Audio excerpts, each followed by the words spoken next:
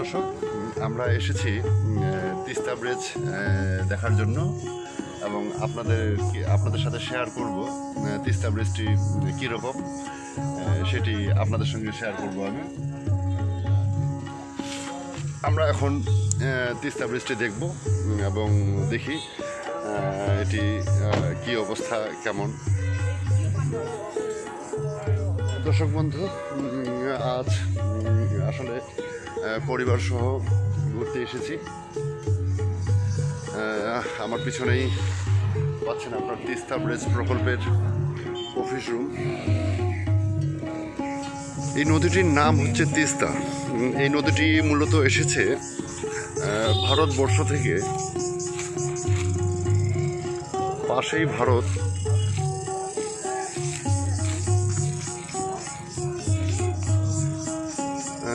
আপনারা দেখছেন তিস্তা ব্রিজ। এখন সম্ভবত সুইচ গেটগুলি সব বন্ধ করা আছে।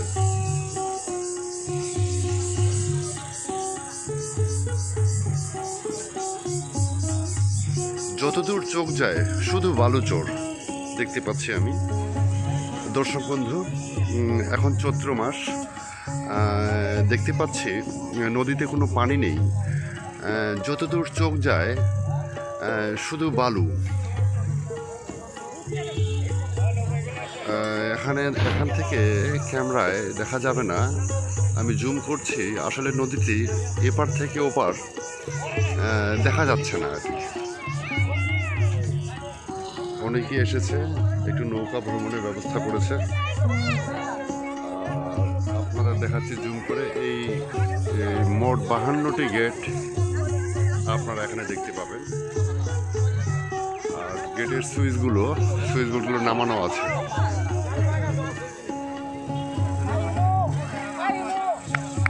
আমাদের সাথে আছে আমাদের সফর সঙ্গী, তাদেরকেও দেখছেন। তোমরা কি নৌকায় উঠবা? আচ্ছা আচ্ছা, তাহলে নৌকায় উঠে দর্শক আমাদের সাথে যারা আছে তারা নৌকায় উঠবে। দেখি আজকে একটু নৌকায় উঠে দেখি।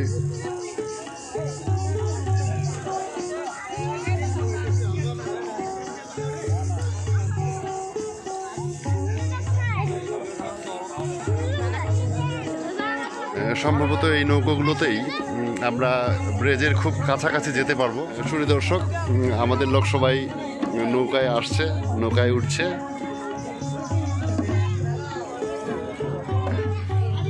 আমরা একদম তিস্তা ব্রিজের সুইচ গেটের কাছে যাওয়ার চেষ্টা করব। দেখি আমরা আসলে আমি নিজেও কোনোদিন যাইনি সুইচ গেটের নিচে, ব্রিজের নিচে। দর্শক বন্ধু, আমরা ব্রিজের কাছাকাছি চলে এসেছি। আগে আমি আসলে প্রত্যেকটি সুইচ গেট দেখতে পাচ্ছি বন্ধ করা আছে।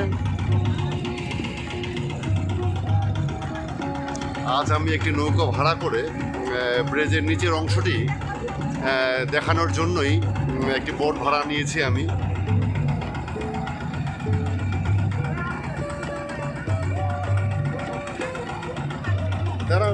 চলে আসবা।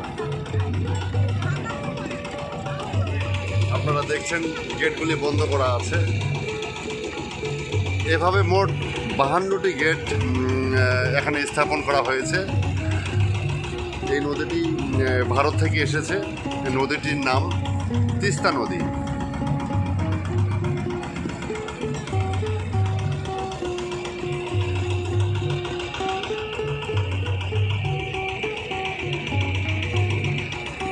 এরপরে আপনাদেরকে আমি উপরে মেশিনগুলি দেখাবো, যেগুলি দিয়ে এই গেটগুলিকে টানা হয়।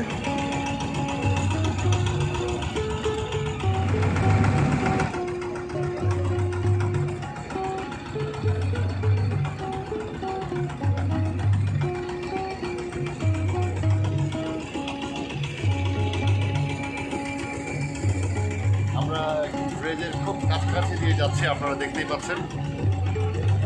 পাশের সুইচ গেটগুলো এখন ক্লোজ অবস্থায় আছে দেখা যাচ্ছে। আমাদের সাথে যারা আছে তাদেরকেও আপনারা দেখতে পাচ্ছেন, সবাই এখানে আছে। আর উপরে ব্রিজ, নিচে সুইচ গেট। এটি মূলত মেশিন দিয়ে তোলা হয় উপরে। এখন চৈত্র মাস, যার কারণে খুব বেশি পানি নেই নদীতে।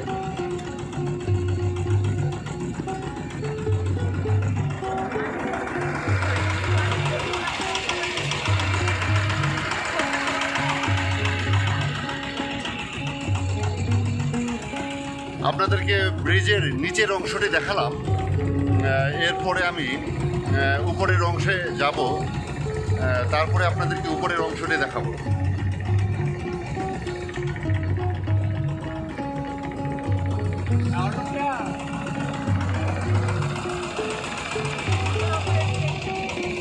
অনেক বড় নদী এটি। নদীর নাম তিস্তা নদী।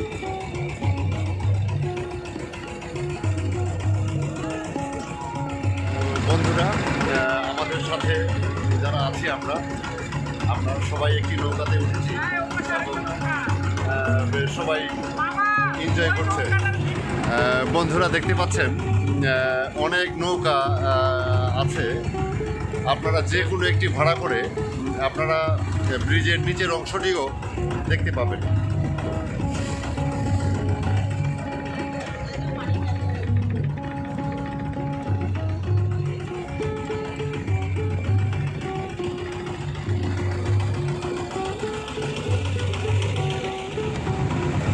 দর্শক বন্ধুরা, এটি হচ্ছে আসলে এই যে ব্রিজ। বুঝতে পারছি ওপাশে অনেক বেশি পানি।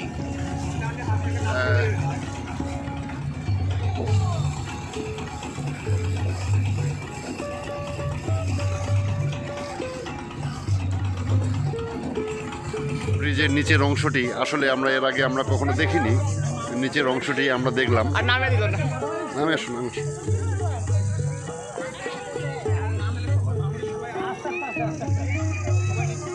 দর্শক বন্ধুরা, বিশাল বালুচর, অনেক বড় নদী।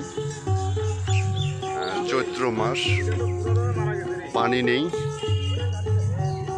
অল্প কিছু পানি ব্রিজের নিচে আছে, যেগুলোতে নৌকা চলছে। আর এদিকে যতদূর চোখ যায়, এদিকে জুম করেও হয়তোবা আমরা শেষ করতে পারবো না, বুঝতে পারবো না। জুম করে ওইদিকে শেষ দেখা যাচ্ছে না।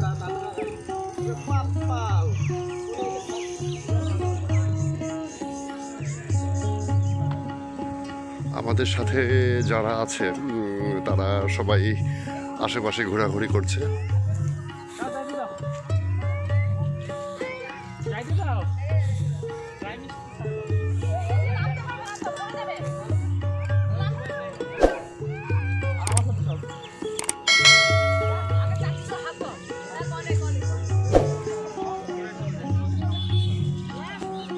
দর্শক বন্ধু, আমি আরেকটি জিনিস আপনাদের দেখাচ্ছি।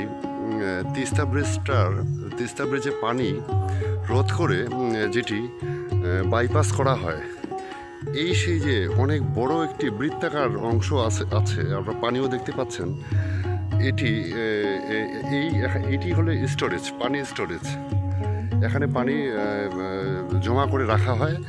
এই পানিগুলো তারপরে কেনেল তৈরি করা হয়েছে এবং এই কেনেলের মাধ্যমেই এই পানিগুলো রংপুর পর্যন্ত চলে যাবে এবং বিভিন্ন কৃষিকাজে এই পানিটাই ব্যবহার করা হয়। আপনারা দেখতে পাচ্ছেন যে আমার ওই পাশে কেনেল দিয়ে তিস্তা ব্রিজ থেকে কেনেলের মাধ্যমে এটি এই অংশে আসে, জমা হয়। তারপরে এটা কেনেলের মাধ্যমে এটা রংপুর পর্যন্ত এই কেনেলটি নেওয়া হয়েছে। দর্শক বন্ধুরা, আমরা ঘুরতে এসেছি, ঘুরলাম। আমরা একটু পরে আপনাদেরকে নিয়ে যাব সামনেই, ওই দেখতে পাচ্ছেন আপনারা তিস্তা ব্রিজ। আমরা সেখানে আপনাদেরকে নিয়ে যাব এবং দেখাবো। আমরা নিচের অংশটি দেখলাম, এবার আমরা দেখাবো উপর থেকে উপরের অংশটি। যে মেশিনগুলো তারা ব্যবহার করে, যেভাবে তারা গেটগুলো উঠায়, আমরা আবার সেগুলি দেখব। আমাদের সাথে আমাদের ভ্রমণ সঙ্গী আপনাদেরকে সবাইকে দেখতেই পাচ্ছেন। শুধু দর্শক, আপনারা এবার ব্রিজের উপরের অংশটি আপনারা দেখছেন। আমি আপনাদের কিছুক্ষণ আগে নৌকো নিয়ে নিচে গিয়েছিলাম, ব্রিজের নিচে। এখন আপনারা দেখছেন যে উপর থেকে যে ব্রিজের অংশটি, অনেক পানি দেখতে পাচ্ছি। এখানে টোটাল গেট সংখ্যা 52টি, এবং ওপাশে আপনাদের দেখালে বুঝতে পারবেন এই মেশিনগুলো দ্বারাই আসলে মূলত এই যে আপনারা দেখতে পাচ্ছেন গেটটি, এক পাশে কিন্তু পানি নেই, আরেক পাশে বেশ ভালোই পানি আছে, যদিও চৈত্র মাস, যার কারণে পানিটাকে বন্দি করে রাখা হয়েছে। আর আপনারা দেখছেন একটির পর একটি গেট।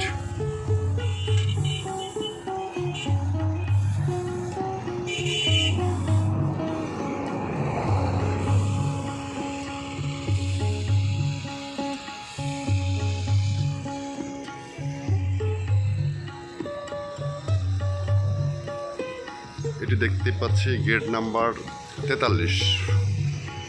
প্রত্যেকটিতে একটি করে নাম্বার দেওয়া আছে। পাশের গেটটি 44, ও পাশে যেটি মানে পানি ক্যানেলে প্রবাহিত করবে, এটি হচ্ছে নদী এবং নদীর বাঁধ। আর এরপরে আপনাদেরকে আমি নিয়ে যাব ক্যানেলের বাঁধ। দর্শক বন্ধুরা, আমরা দেখছি তিস্তা ব্রিজ, তিস্তা নদীর উপরে নির্মিত।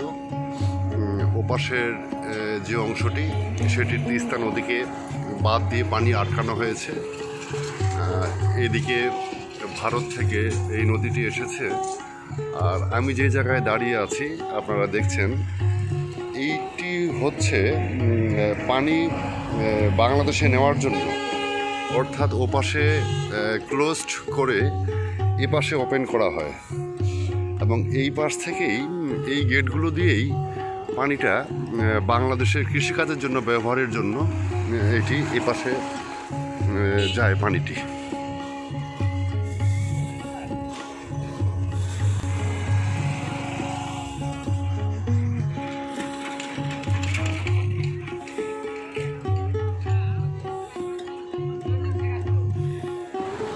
সুধী দর্শক, আমি যে জায়গাটায় দাঁড়িয়ে আছি, আমার পিছনেই তিস্তা নদী। ওপাশে যে অংশটি দেখতে পাচ্ছেন, ওটি হচ্ছে তিস্তা নদীর উপরে বাঁধ। আর যে জায়গায় দাঁড়িয়ে আছি সেটি হলো ক্যানেলের গেট। এই ক্যানেল দিয়েই মূলত পানিটি কৃষিকাজের জন্য এটি বাংলাদেশের ভিতরে বিভিন্ন জেলার মধ্যে নেওয়া হয়। এই ক্যানেল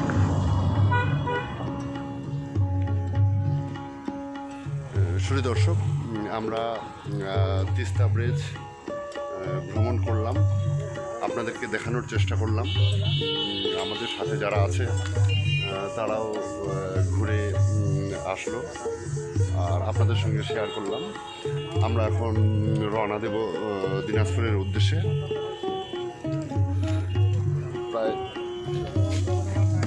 প্রায় সন্ধ্যা হয়ে এলো। আমরা আর কিছুক্ষণের মধ্যেই আমরা এখন দিনাজপুরের দিকে রওনা দেব। আমাদের লোক আসার জন্য আমি অপেক্ষা করছি। আর হয়তোবা আপনাদেরকে দেখাতে পেরেছি, চেষ্টা করেছি আপনাদেরকে তিস্তা ব্রিজটি দেখানোর জন্য। তবে সত্যি এর আগে আমি তিস্তা ব্রিজের নিচে কখনো যাইনি। আমি এবারই প্রথম তিস্তা ব্রিজের নিচে নৌকা ভাড়া করে গেলাম, এবং আপনাদেরকে হয়তোবা দেখাতে পারলাম যে আসলে নিচে কীরকম কী অবস্থায় থাকে তিস্তা ব্রিজটি।